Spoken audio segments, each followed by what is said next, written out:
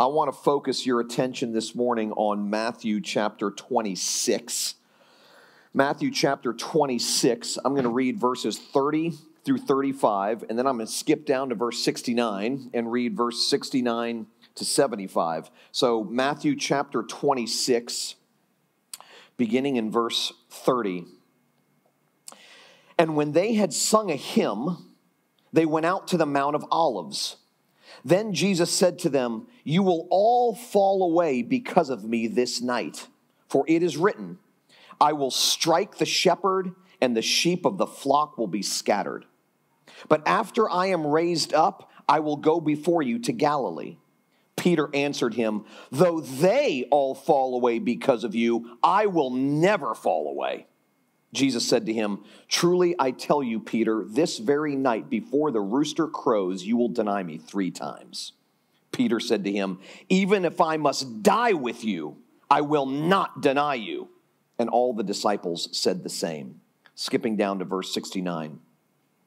Now Peter was sitting outside in the courtyard, and a servant girl came up to him and said, "You also were with Jesus the Galilean."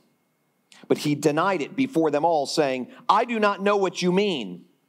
And when he went out to the entrance, another servant girl saw him, and she said to the bystanders, "This man was with Jesus of Nazareth."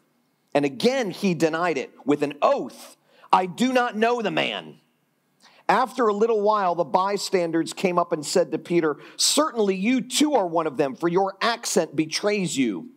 Then he began to invoke a curse on himself and to swear, "I do not know the man." And immediately the rooster crowed. And Peter remembered the saying of Jesus, "Before the rooster crows, you will deny me 3 times." And Peter went out and wept bitterly. This is part 8 in a series that I've entitled Irreligious. We've been spending the last 7 weeks going through different episodes in the Gospels, different stories in the Gospels, parables in the Gospels, comparing and contrasting religion with Christianity. And we've seen over and over through these various stories how religion and Christianity are 2 very, very different things. That religion is primarily about us and what we do, and Christianity is primarily about God and what He's done. Religion, in fact, and I've said this week after week, is actually not about God at all. Typically, when we hear the word religion, we think that it's about God, but religion is not about God at all. It's about me. It's about my behavior, my obedience, my faithfulness, my devotion, my improvement, my commitment, and so on and so forth. In other words, the focus of religion is on how I can make things right between God and me. That's the focus of religion. How I can make things right between God and me. The focus of Christianity, on the other hand, is on how God made things right between God and me. Okay, 2 very, very different things. This is why I've said, and I don't mean to sound overly critical or overly cynical, but it's just a fact, it's true, that most churches are more religious than Christian. They don't realize it.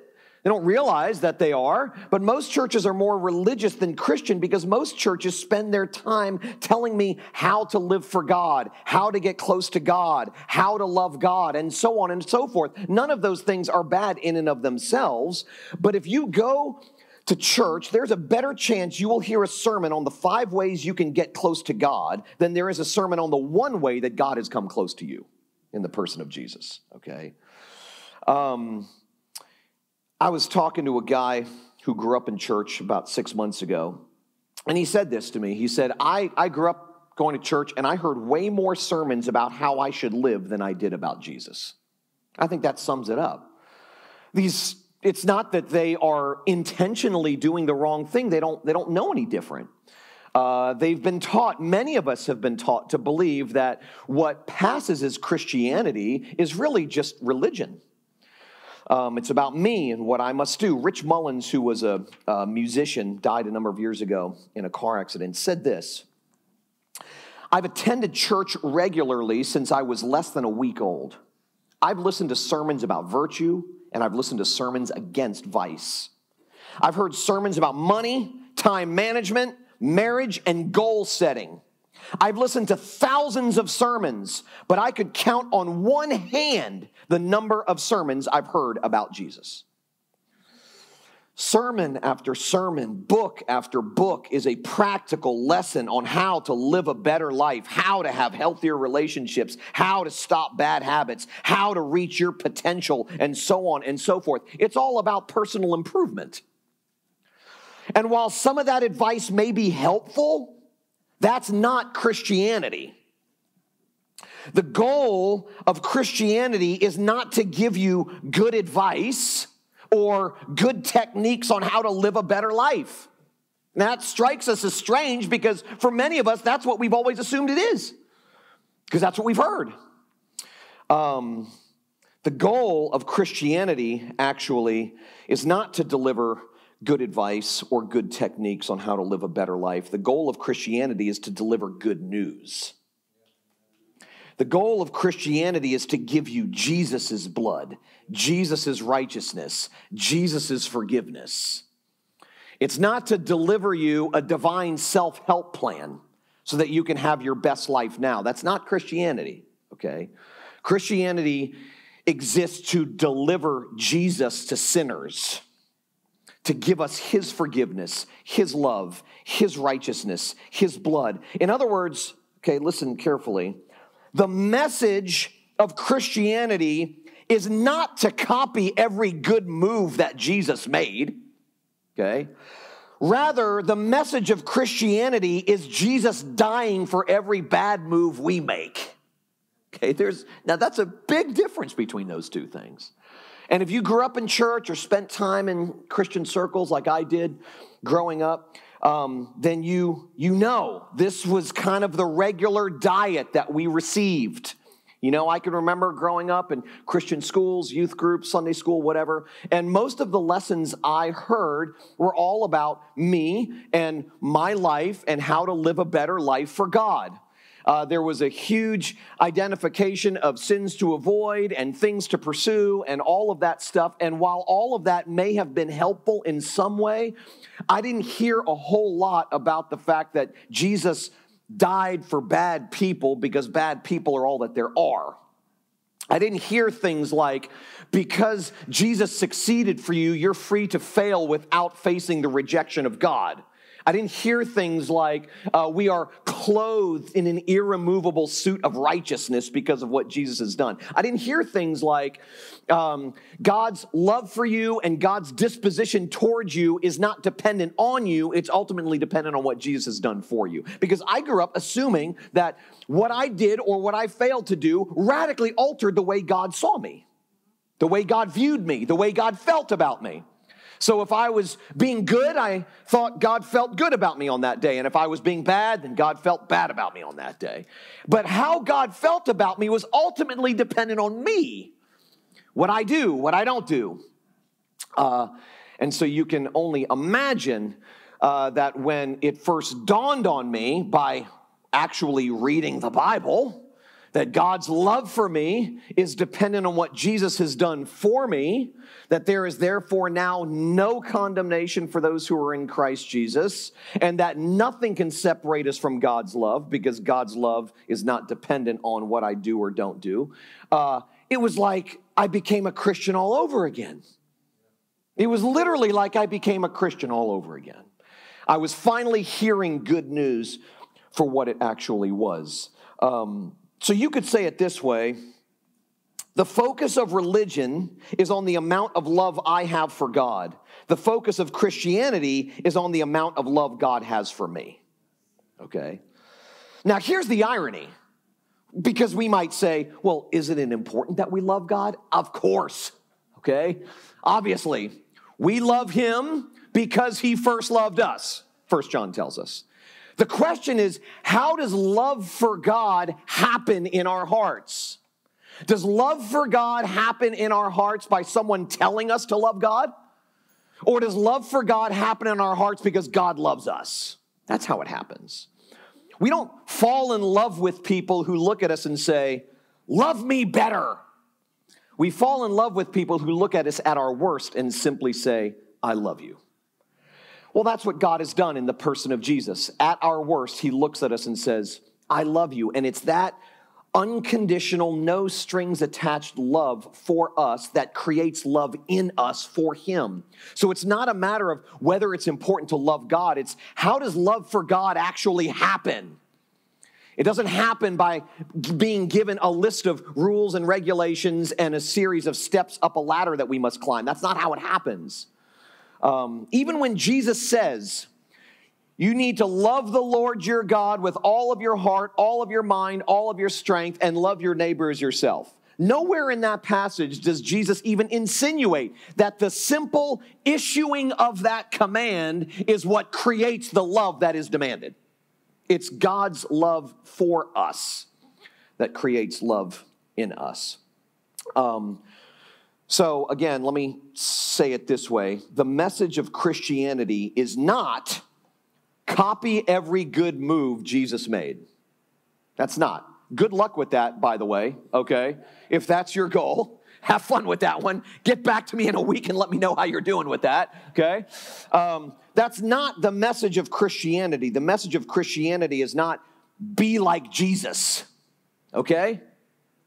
The message of Christianity is that Jesus became like us and reconciled us to God. That's the message of Christianity. The message of Christianity is not be good enough to bridge the gap between you and God. Impossible. The message of Christianity is that God was good enough to bridge the gap between us and him in the person of Jesus. So while the focus of religion is on the amount of love I have for God, the focus of Christianity is on the amount of love God has for me. And when that becomes the focus, guess what happens? Love for God develops in our hearts. Well, we see that contrast explicitly here in this story, the contrast between religion and Christianity, between our love for God and God's love for us. Peter was religious to the core. And the reason I say that is because as we saw in what I just read, his confidence was in his love for Jesus. That's where his confidence was in. My love for Jesus will carry the day. I will never deny you. They may deny you, not me. My love for you is stronger than their love for you, and that's what will see me through. But Jesus shows him that our love for him will always fall short. God's love for us succeeds. Our love for him fails perpetually. It is God's unfailing love for us that keeps us close to God, not our failing love for him. Okay? Now, it's easy to put Peter in a box. I've done it. You know, we put Peter in a box. We look at him. We laugh at him in many episodes throughout the Gospels. He had a well-earned reputation for talking more than he listened. Okay? He was always talking. It's almost like Jesus would say something, and then Peter would respond, and Jesus would say things like, "Get behind me, Satan," okay? I mean, that's the kind of stuff that would come out of Peter's mouth. I think he probably meant well, but he was just always talking before he listened. He was always acting before he thought, always. You know, at the Last Supper when Jesus comes around to wash his disciples' feet, and Peter's like, "Not me. Never will I allow you to wash my feet. I should be washing your feet." And Jesus responds and says, Peter very piously said that. And then Jesus responds and says, "Listen, it's not just your feet that need to be washed." And then Peter said, "Well, if that's the case, Lord, then wash all of me." Okay? Like, okay, settle down, you know? I mean, his piety was on full display. Like, I am the Holy One in the room. I will never bail on you. That's kind of the way he was. And so we read story after story like that about this guy, and we laugh, understandably so. We're like, what an idiot, you know? I mean, he's just always sticking his foot in his mouth. He's always showcasing his piety. But I think we're a lot more like him than we tend to think, believe it or not. Peter never had a problem voicing his devotion to Jesus. He loved Jesus. He wasn't shy about making that known. Jesus called Peter a fisherman to follow him. And then Jesus invested 3 years of his life in Peter. They were good friends. Jesus had 12 disciples, and then there were 3 that were part of his really inner circle. Well, Peter was one of those 3. They were close. They were good friends. Peter, because of his friendship with Jesus, was confident in his commitment to Jesus. He was proud of his love for Jesus. He was convinced that his devotion to Jesus would carry the day. I'm confident that my steadfast love for you, O God, will never fail. Verse 30 in Matthew 26 says, seems almost like a throwaway line, when they had sung a hymn. Now, why does Matthew mention that they sang a hymn? Doesn't seem terribly relevant to the story. Well, Bible scholars are certain that they sang Psalm 136. And what's interesting about Psalm 136 is that it's 26 verses long and 26 times in 26 verses it says, his steadfast love endures forever. His steadfast love endures forever. Before he goes to the cross, Jesus wants to drive home to all of his disciples by singing this song, by singing this hymn. 26 times pointing to the steadfast love of God, which endures forever. He wanted them to know that it's his love for them, not their love for him, which endures forever. That's what he wanted them to know. He wanted to pound that into them. Because then in verse 31, Jesus said to them, you will all fall away because of me on this night. All. You're all going to, none of your love, you, Peter, your love, nobody's love in this room is going to carry the day. Mine will. You guys are all going to bail. And of course, Peter, it says later on that all of them sort of nodded their head in agreement with Peter, but Peter was the spokesman. They may fall away, not me. You're wrong, Jesus. You've never been wrong before, but now you are. Okay, I've listened to you for 3 years, and I've never heard you say anything wrong except tonight. You're wrong. That ain't going to happen. I won't fall away. Peter's like, no way. There's no way. Though they all fall away, I will never fall away. And then when Jesus tells Peter that before the night is over, he will deny him 3 times, Peter responds, not me. And then again, this massive overstatement. Even if I have to die with you, I will. He's so bombastic in his confidence that his love for Jesus will carry the day. Sounds like a lot of us.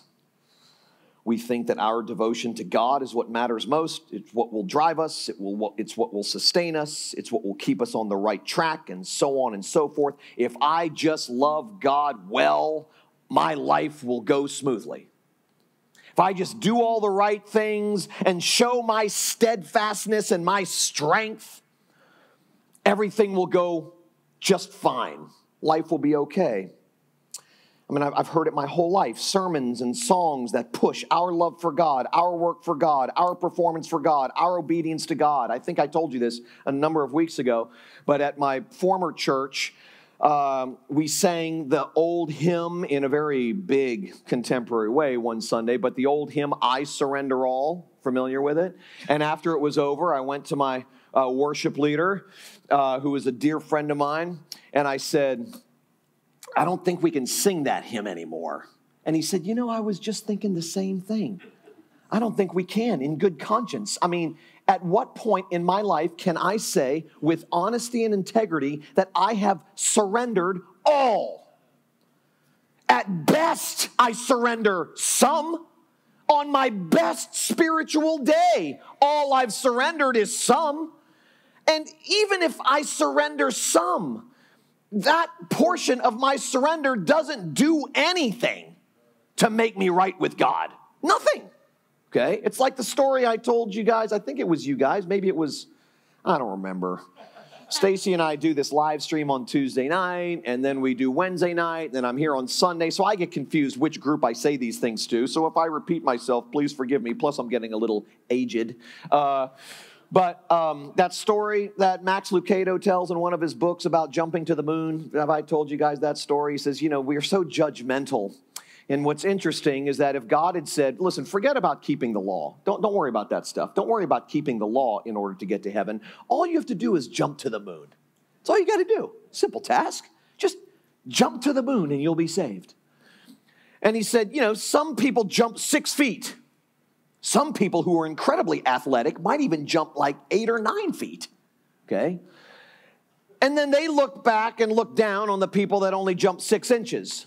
Well, what's the difference between 9 feet and 6 inches when you have 120,000 miles to go? Okay? So even if we surrender some, we are light years away from what God requires. Okay? So I looked at my worship guy and I said, I don't think we can sing that anymore. He said, I have a solution. So he changed the words from I surrender all to Christ surrendered all. Now that I can sing. So, I wish, I've said this before, but I wish I could say I surrender all to Jesus. I can't. Neither can you. What I can say is that Jesus surrendered all for me. That's the gospel, okay? I wish I could say I've kept all my promises to God. I can't. Neither can you. What I can say is that God has kept all of his promises to me, okay? That's the gospel. Well, back to the story. So what happens next? Okay. Well, Peter, who had a tremendous amount of confidence in his love for Jesus, fails miserably. Just like Jesus said, Peter denied him 3 times. He denied even knowing him. First, he denies that he was with Jesus in verse 69 and 70. I wasn't even with him. Then he ramps it up a bit, and he denies that he even knows Jesus, verse 72. And then he ramps it up even more. He curses and swears that he doesn't know him. He takes an oath that he doesn't know Jesus. Luke 22, verse 61 adds in this story, and the Lord turned and looked at Peter. And in absolute brokenness, Peter realizes the weakness of his love for Jesus. It dawns on him. My love for Jesus cannot, will not, and did not carry the day. His love melted as soon as the heat got turned up. His love faded in the face of a threat to his well-being, just like ours does. Well, whose love endures forever? Not Peter's, not ours. Putting any confidence in our love for God to carry the day is religious to the core. It is the instinct of religion to believe that my love for God will get me through. I've said this before. I am standing before you and alive today, not because in my darkest and worst moments I held on to God. I am standing before you and alive today because in my darkest moments, in my worst moments, God never let go of me. That is it. Okay? Well, I'm not here because of my willpower. And there are well-meaning people who will say, you inspire me because after you fell, you got back up again. And I'm like, that ain't the way it went down, man. Okay? Peter denied Jesus 3 times. I denied him 1,000 times. I let go of God more times than I can count. I'm here today and saying what I'm saying because he never let go of me, not because I had the strength to not let go of him. Our love does not endure forever. Peter's didn't, ours didn't. Ours doesn't. Well, fast forward to John chapter 21, okay? I highly recommend, by the way, investing in a Bible. John 21, I just want to read 3 verses, verses 15 through 17. Okay, this is after Jesus dies. He's resurrected now, and there are 40 days between Jesus' resurrection and his ascension back to the Father. Okay, his ascension back to heaven. And in verses 15, the disciples come back from fishing early one morning, and the resurrected Jesus is waiting for them on the beach, and he's cooking breakfast for them.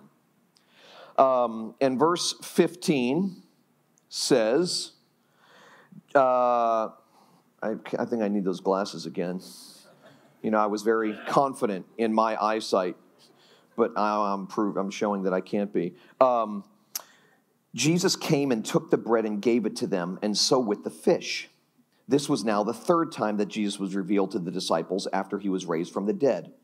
When they had finished breakfast, Jesus said to Simon Peter, "Simon, son of John, do you love me more than these?" He said to him, "Yes, Lord, you know that I love you." He said to him, "Well, feed my lambs." Then he said to him a second time, "Simon, son of John, do you love me?" He said to him, "Yes, Lord, you know that I love you." And he said to him, "Tend my sheep." He said to him a 3rd time, "Simon, son of John, do you love me?" Peter was grieved because he said to him the 3rd time, "Do you love me?" And Peter said to him, "Lord, you know everything. You know that I love you." And Jesus said to him, "Feed my sheep." Beautiful. Jesus' response to Peter's failure is to commission him. Okay, just beautiful. What a grueling experience that must have been for Peter, though. It's almost like Jesus is rubbing Peter's failure in his face, putting salt in the wound, you know? He asks him 3 times to match, almost like a cruel reminder that he denied Jesus 3 times, just a month earlier. And so Jesus asks him 3 times, "Do you love me? Do you love me? Do you love me?" And notice that Jesus recommissions Peter 3 times, showing that Jesus' forgiveness matches and ultimately overpowers our failures. Okay, in fact, his love is so great that he even fits our failures into his future for us. Okay, that's mind-blowing. Notice, it was only after Peter failed that Jesus says, "Feed my sheep." I don't know where we get this idea that in order to be useful to God, we have to be good, clean, strong, and competent. And we don't see that anywhere in the Bible. Notice, never once did Jesus look around the room for the best example of holy living and send that person out to tell others about him. Never. He always sent stumblers and sinners. Always. Now, I don't know about you, but I find that remarkably encouraging. Okay? We have this mistaken notion that strength and success is what makes us effective. Not according to the Bible, not in God's economy. This is just one of many stories in the Bible that show that no one is more qualified to speak of the significance of sin and the grandeur of grace like the one who has been there and done that. Recovery places have figured out that the best people to reach those who have bottomed out are those who have bottomed out themselves. I think the church has a lot to learn in that regard, to be honest with you. Who better to speak of God's redeeming grace than prodigals who once lived in the pigsty? Who know what it smells like, who know what it tastes like. A lot of the guys that I've spent time with at Rock Recovery, for instance, the recovery place in West Palm Beach, in my opinion, are more self-aware and understand the seriousness of sin and the greatness of grace more than most pastors I know. Okay? That's the truth. I hate to sort of burst your bubble, but that is the truth. I've sat in rooms with pastors, and I've sat in rooms with recovering drug addicts. And I'm telling you right now, there is an awareness of weakness and sin and a dire awareness of needing God's grace over here that is oftentimes non-existent over here. You see, the truth is, listen to me, the truth is that opening up about your struggles helps people so much more than talking about your strengths. Okay? Way more. I mean, people may be somewhat inspired when you share your successes with them, but they connect with you and they feel less alone when you share your failures with them. And that's not just my opinion. I mean, we see that here in this story, and we see it all throughout the Bible in 1,000 different ways. It's our failures, not our successes, where God's grace shines the brightest through us into the lives of other people. I mean, after all, Paul said in Corinthians that it is in our weakness that God showcases his strength. That the sufficiency of God's grace in our lives is demonstrated not because we are mighty and capable, but primarily because we are not mighty and we're incapable. Then God gets the glory. Then God is showcased. His strength, his grace, his mercy is showcased. It's in our weakness that we discover God's strength. It's in our guilt that we discover God's grace. It's in our failure that we discover God's faithfulness. And it's in our failure that other people discover God's faithfulness. It's in our guilt that other people find and discover God's grace too. I said a few weeks ago that if our understanding of Christianity does not have room for the fact that our greatest failure may be in front of us, then scrap it. Okay, it's kind of a sobering, scary thing to say, and yet it's true. And the reason I bring that up now is because Peter, in the story we just looked at, confidence in his own love for God, that's going to carry the day. It gets proven to be, his love for God gets proven to be a lot weaker than he thought. He actually denies Jesus 3 times, denies even knowing Jesus, takes an oath saying, I don't even know the man. Okay? I mean, those are some hardcore denials. And Jesus' response to that is to remind Peter that he loves him and then commissions Peter.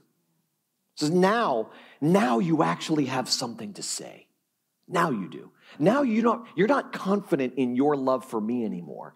That's actually what was preventing you from being effective. Now you're confident in my love for you. Now you have something to say. Now you have food to give my sheep. So go give it. Go out there and talk about your badness and my goodness. Don't go out there talking about your goodness and strength. That's not what I want you to do. I want you to go out there and talk about how you failed and how I succeeded for you. Those are the words of life. So now Peter does it. And you read various portions of the book of Acts, and Peter's instrumental in getting the early church started and off the ground. And he's a big part of God's plan in getting us to where we are right now. So here's a guy who failed, God forgave him, commissioned him, and you think, okay, he'll never fail again. Not true. You fast forward to Galatians, and the Apostle Paul had to confront Peter there because Peter was denying Jesus all over again, making the same mistake in a different way. There was a rift developing between Jewish Christians and Gentile Christians, and Jewish Christians back in those days thought that if Gentiles really wanted to be in the club, there were certain Jewish rituals they had to follow and things they had to do. And Peter, suffering from the peer pressure of these Jewish Christians, refused to associate with the Gentile Christians, refused to associate with them. And so Paul comes to Galatians, sees this going on, and he says, what are you doing? Like, you're denying the sufficiency of Jesus and everything he did all over again. I mean, you're basically agreeing with the Jewish Christians who are saying Gentile Christians don't belong unless they jump through certain hoops. But you know that's not what Jesus is all about. That's not what the gospel is all about. So why are you denying his work again? Now, I know this sounds kind of sick, but that story encourages me. Because here's a guy who failed, was forgiven, and failed again in the exact same way. thinking, okay, once someone really blows it, if you really, really screw up and you really blow it, God's given you a second chance. But if you blow it again, that's it for you. That's it. You've reached the ceiling of God's forgiveness. It took God a lot of patience to forgive you this time. And he's being incredibly gracious by giving you another shot. But if you do that again, it's lights out for you, buddy. Okay? That's not the way God's love operates. It's not the way God's love works. Peter follows the exact same pattern again, Paul calling him out. He essentially denied Jesus again, which I'm not encouraging you guys to go out and repeat the same mistakes you've made, but know this, that when you do repeat the same mistakes you've made, and you do every day, okay, just ask your spouse if you're married or those closest to you, you repeat the same mistakes every day. And when you do, God does not reject you. He doesn't abandon you. He doesn't bail. He doesn't blink. Why? Because of Jesus. Because of what he's done for you. I'm going to close with this. I think it's appropriate. I wrote this a while back, and I actually posted this last night, but I think this really kind of gets to the heart of how our love fails, but God's love succeeds. When I was 28, I believed I could change the world. At 48, I've come to the realization that I can't change much of anything, to say nothing of the world. I can't change my wife. I can't change my kids. I can't change any of you guys. I can't change anything, okay? Try as I might, I have not been able to manufacture outcomes the way I thought I could, either in my own life or other people's.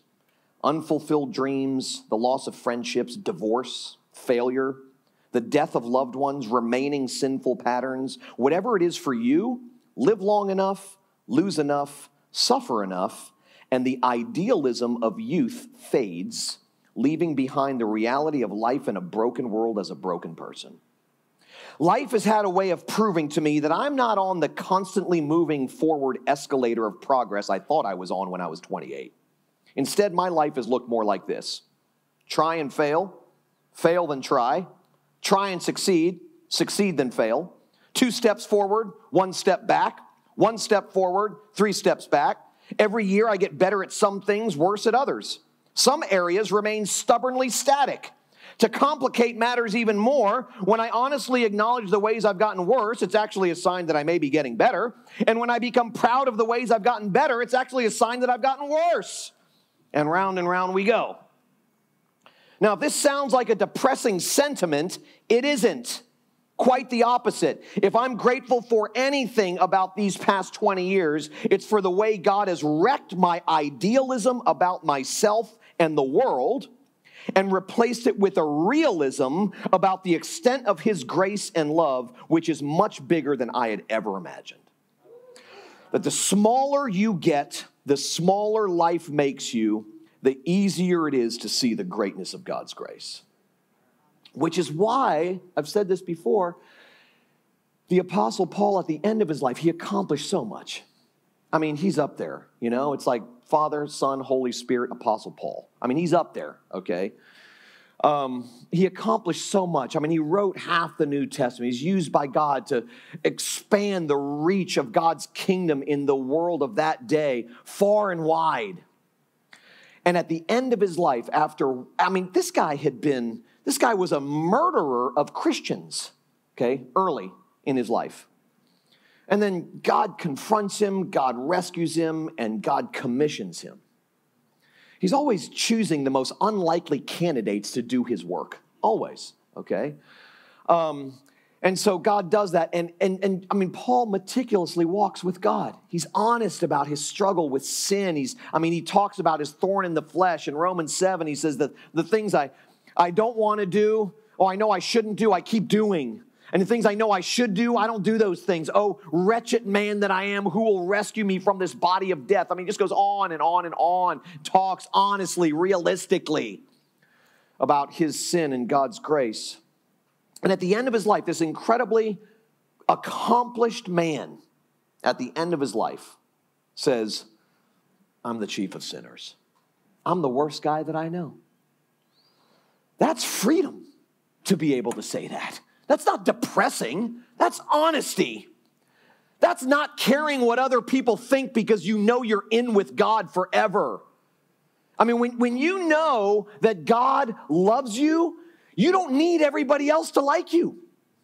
When you know that God accepts you, you don't need to be accepted by anybody else. I mean, when you know that God will never kick you out of his club, you don't need to constantly fight to get in other people's clubs, okay? I mean, it's so liberating. And the only way that Paul could say something like that is if he believed with all of his heart that God loved him unconditionally based on what Jesus had done for him. So that he can say, I'm the chief of sinners. The closer you get to God, the more aware you become of your weakness and your sin. So when I say, like I did a few minutes ago, that the smaller you get, the smaller life makes you, the easier it is to see the greatness of grace. That's what I'm talking about. I mean, I was praying this morning. I was sitting on the couch praying this morning, thinking about Barry and Barb in particular and that whole situation, but then also thinking about you guys and praying for this morning and anybody else who would tune in online and just anybody who would eventually hear this message. Praying for myself, and I was thinking, in the course of my prayer, I just stopped and I was like, God, you're the best friend I've ever had. I mean, I look back over 48 years and I see people come and people go. People who you thought would never show up they're there, and the people who you thought would always be there, they're gone. I mean, life is how I just described it. 1 step forward, 3 steps back, 2 steps forward, 1 step back. I mean, it's just, life is hard. It's topsy-turvy. It's got highs and lows. And at the end of the day, he is always there. Always there. Never blinks. Never bails. Sometimes I wish he would make my life a little easier when it's hard, but even in those moments, I know that he loves me and he's allowing these things because he's doing something in me. He's doing something for me because he plans to do something with me. I trust him.